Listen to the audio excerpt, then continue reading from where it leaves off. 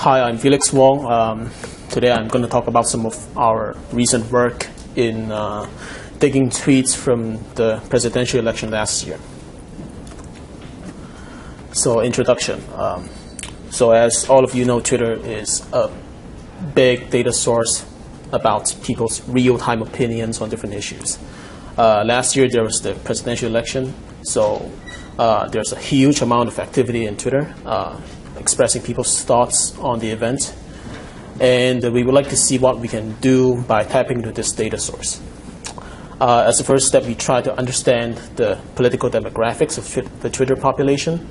Again, the first step of this is to find a way to quantify the political leaning of prominent Twitter users, mostly media sources or celebrities.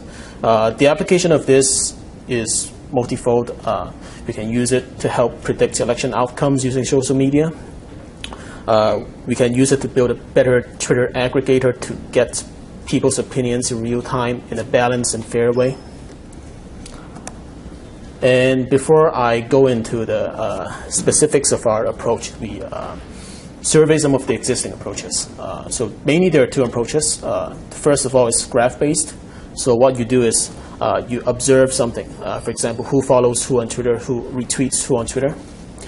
And then we define some notion of pairwise distance between users, and then use it to build a graph. And then given this graph, we do score propagation. What it means is we have some people with known political positions, like the presidential candidates themselves, and then propagate scores along the graph to give everyone a score. The other way we can do it is we get the pairwise distances, so we can do multidimensional scaling. Basically what it means is we solve some kind of optimization problem to fit people into a geometric space, which best minimizes the error. So this is a good approach, but the difficulty is how do we interpret the computed scores. The second approach is what I call the statistical approach. So the way we do it is we propose a generative model which tries to generate the observations we see given some parameters. And then given the observations, we estimate the statistical parameters and then use them as political leaning scores. While this is a good approach in terms of we have statistical tests, we have statistical interpretations. The problem here is the estimation problem itself is usually computationally intractable, and we need to resort to approximations. Given these two approaches, we have two big questions. The first is philosophical. So what is political leaning? How do we define it in a simple way and in a meaningful way? And the second question is practical. So how do we get a very simple method to do it?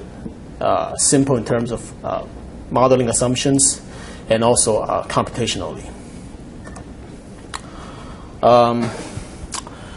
So our contributions. We propose a simple technique based on convex optimization. It's also based on the premise that tweeting and retweeting behavior are consistent. Our approach can also be interpreted as a first-order model which gives useful results. It can be used for, as a basis for more refined methods later on. Our method also computes scores that have the operational interpretation that if a person gets a political leaning score of Y, then on average, a retweet of this person would show an amount Y of supporting a certain political candidate. So in the presidential election, there are many events happening. So we fix one event I, which can be the presidential debates, one of them. And then we can compute a tweet approval score on Twitter population on this event. A simple way to do it is we collect all the tweets relevant to the event, and then we do sentiment analysis on it. What it means is we compute a tweet score per tweet. So we look at the words inside the tweets, and then we see whether it's positive about the candidate. And then we can assign a score, for example, +1 to a tweet if it supports a certain candidate. and a -1 if it's against the same candidate. And then we average over all the tweets, and then we compute approval score on tweeting. We call it Y1. At the same time, we also compute retweets approval score. So again, on the same event, we get a set of retweets relevant, and then we define Aij as the proportion of retweets by retweets of user J that's relevant to the event. The proportion is computed over all users that we want to estimate their political leaning. And then on the same set of users, we for every such user J, we let Xj be the political leaning score of this user in the same scale of Yi as defined previously. And then the retweet approval score can be calculated as the average of the political leaning scores per user Xj weighted by Aij. So what does this mean? Intuitively,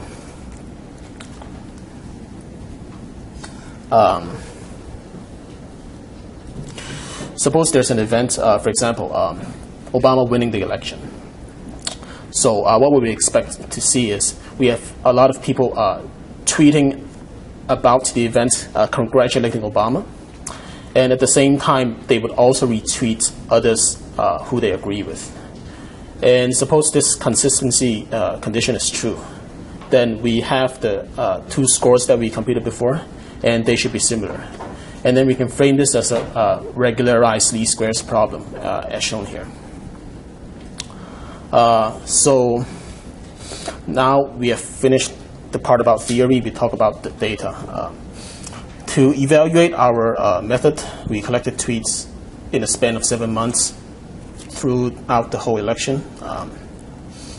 And the tweets contain mentions of the presidential candidates and their political parties. And overall, we got 190 million tweets and 350 gigs of raw data, which is respectable. And we identified 9.9 million users. And by looking at a time series of activity, we identified 12 events. For visual purposes, I'm going to show a little animation.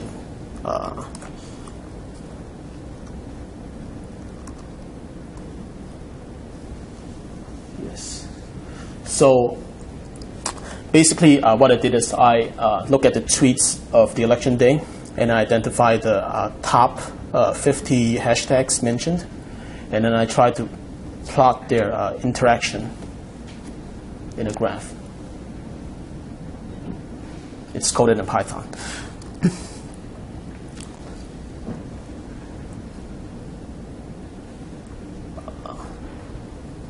So, thanks. And now we go to some basic properties of our data. In terms of tweeting activity per user, we find the data to be highly skewed in terms of activity. So we have significant activity over decades. But even more interesting is the retweet popularity is even more skewed.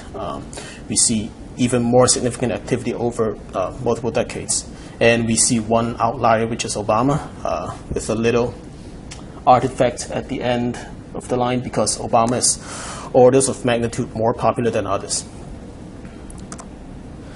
And we also plot the tweeting activity by time. Recall that I identified 12 events.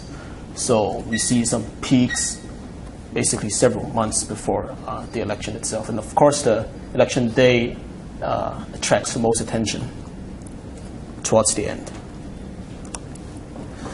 And in computing the tweets approval scores, we do lexicon-based sentiment analysis on it. The dynamic range is between -1 and +1, but we see sentiment scores to be relatively close to 0. So the data set is relatively balanced. And results of our methods. So we apply it to a small scale of 20 media outlets. the results here show that it matches with our conventional wisdom. And we also try to apply it to 1,000 most popular Twitter users, and then we plot the score spectrum. So we see two things. First of all, the media outlets are mostly at the center, means they're mostly balanced. And then the more political users are at the ends of the spectrum. And we also try to compare it with existing results, and we find good agreement with results on quantifying media bias. But the difference here is they're applying it on smaller sets of mostly media sources. And for more details, here's our recent paper. And thanks.